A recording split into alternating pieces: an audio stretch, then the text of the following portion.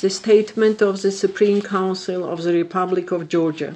November 14, 1990 is the most important date in the recent history of Georgia, due to elections held on a multi-party parity basis in full compliance with international law, which was headed by Zviad Gamsakhurdia, the leader of National Liberation Movement.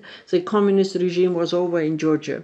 The logical continuation of this was a referendum held on March 31, 1991, which confirmed the steadfastness of Georgian nation to live in an independent state. On April 9, 1991, Zviad Gamsakhurdia informed the world that Georgia became an independent state. On May 26, 1991, Zviad Gamsakhurdia won the general elections and was declared president. Regardless, a military criminal putsch achieved by the hostile forces of Georgia, with the assistance of Russian military units and local traitors, the legitimate elected by Georgian people government, the Supreme Council and the government are functioning.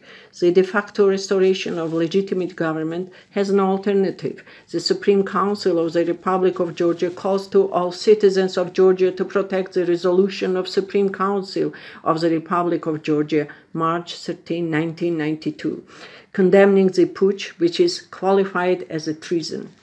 The legitimate government of the Republic of Georgia calls all international organizations, the governments of the democratic states, and people of goodwill to support legal, elected government and peaceful fight of people of Georgia to restore legality. The Supreme Council of the Republic of Georgia is confident that our fair fight for the restoration of legality successfully will end, and this will be an example for the whole world.